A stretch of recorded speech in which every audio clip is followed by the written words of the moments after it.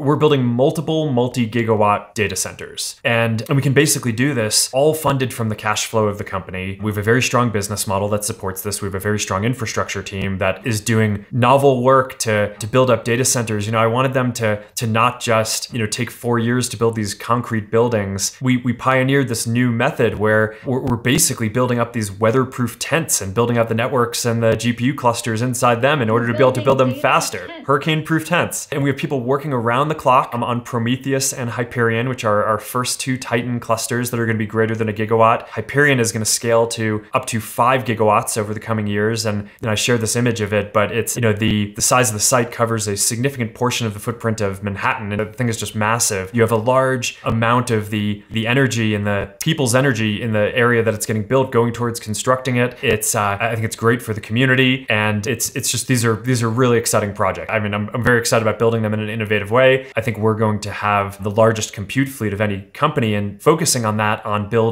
being powered by a small and talent dense team means that I think we're going to have by far the most compute per researcher to do leading edge work. I think it's just going to be really exciting. Big few years coming up.